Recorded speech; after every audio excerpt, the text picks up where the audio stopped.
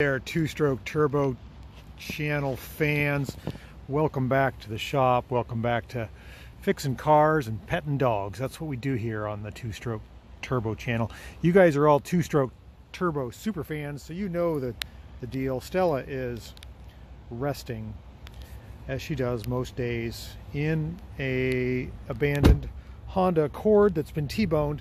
It's just part of the shop lore, I guess. And I haven't fixed the car because she loves it as a doghouse, and why not? Let's let her have it. That's how she gets in and out. And let's go in the shop. I'll show you something. We're gonna have a little tech session. Follow me. Okay, let's talk shop. Let's talk some business.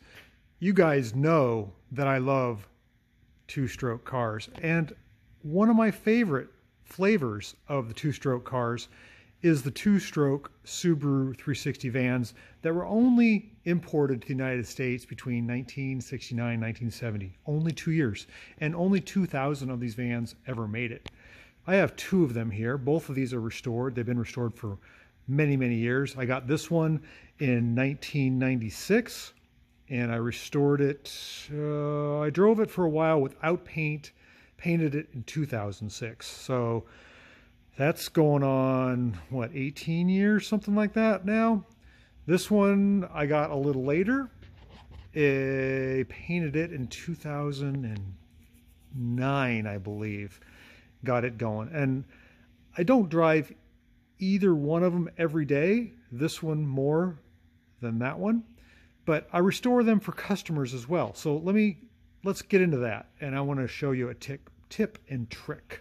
So back in the day, I used to get these vans for free. People would call me and say, "You're the expert, come get this out of my yard, come get it out of my briar patch, my farm," whatever. Most of these vans I got for free. You can't get them for free anymore. That's just kind of a side note. This customer brought me his van from Berkeley, California, which is in the Bay Area. He's owned it for a long time, but it sat near the salt air and it really rusted.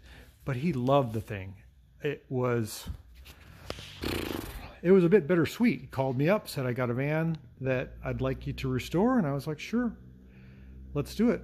But I had no idea how bad it was. The engine was broken. The engine was in pieces in the van, taken apart by some other mechanic that he hired, and all the pieces were strewn about and half of them were lost. That's a bad sign. Then the van's super rusty. Everything was bad. Like, when I did get the engine kind of to the point where I could examine it, the main shaft and the transmission was broke, the crankshaft was seized. That was the theme of the van. The gas tank had a hole as big as my hand. It was rusted through.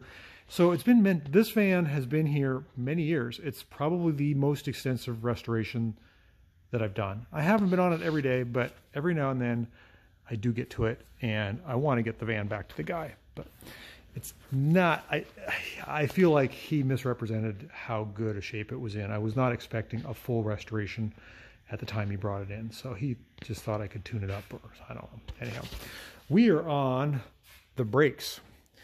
Let's go through a few things. We're looking here in the footwell area of a 1969 Subaru 360 van. I'm not going to talk about the wheel cylinders. They're special, of course, front and rear, or the brake lines, or the e-brake cables. All those are special to the van. There's no other car that you can cross over and use parts from.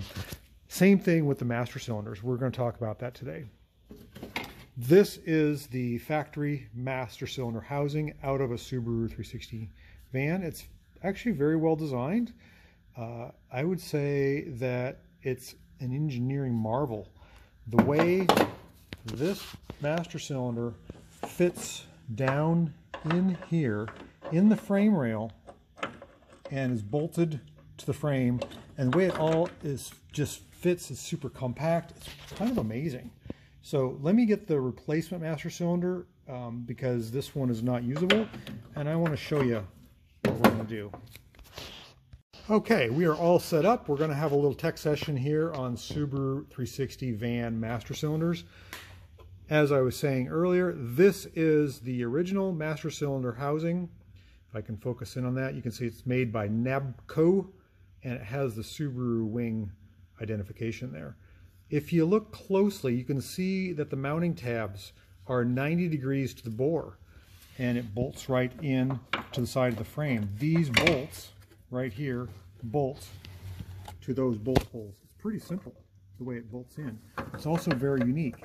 As it sits in the chamber in the frame, you can see that the master cylinder is tilted down, so the supply hose can go underneath the floor. This is the removable floor, and there's no interference. It's kind of nice. So this hose stays beneath the floor, and that is crucial. Also, the pressure line, it's just a single circuit, also stays beneath the floor. Those are two key items if you're trying to replicate this. Because these are not available at all, you can buy rebuild kits, but what happens is the bore wears out or gets pitted to the point where you can't sleeve it or something. You just want a better one. I have adapted, and others have as well, a Willwood universal street rod master cylinder. It's very similar but very different. If you see here, the mounting flange is in line with the bore.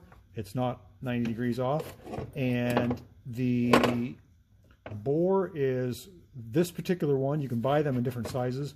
This one is 5/8 or 0.625, and I believe this is 3/4 or 19 millimeter. So we've got some differences in fittings and mounting, actually quite a few. And I'm going to go through those in case you want to tackle this job. First of all, you have to put or make a bracket. I take a 1x1 angle iron and I drill it, same holes like these, so that you can mount it to the side. That's one thing you have to do, is make a mounting bracket. The other is you got to cut the rod down. This is the piston rod that goes into and actuates the cylinder. The factory one is too long. It sticks out an extra 2 inches. You got to cut about 1 inch off. You can reuse this clevis arrangement. Here's your clevis pin, and there's your clevis yoke. That yoke will go right onto the factory part of the pedal. That's important. So that part's taken care of.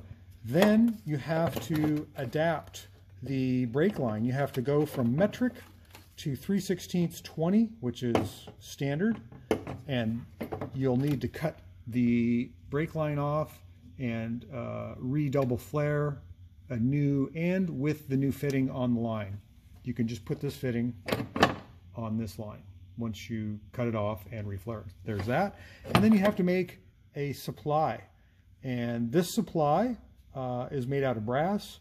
I use the factory adapter that comes with the master cylinder. I tap that to 1/8 by 28 pipe, I think it is. It's NPT and NPT fitting, and these are easily found at any auto parts store. So I'm basically recreating this plastic nipple with this brass.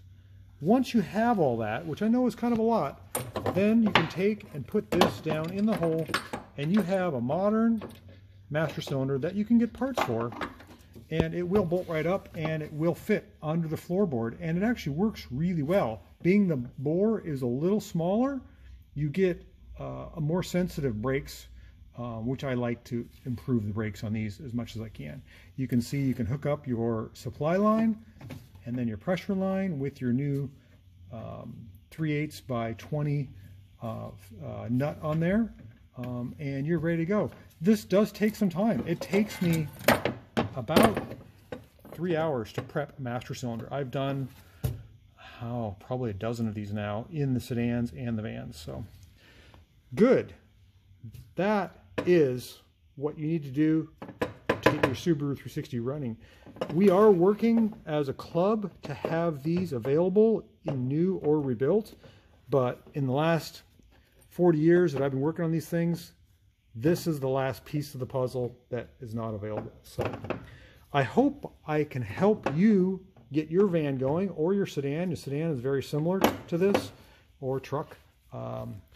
So there we go. That is the tech session for today. If you have any questions, post them down in the comments.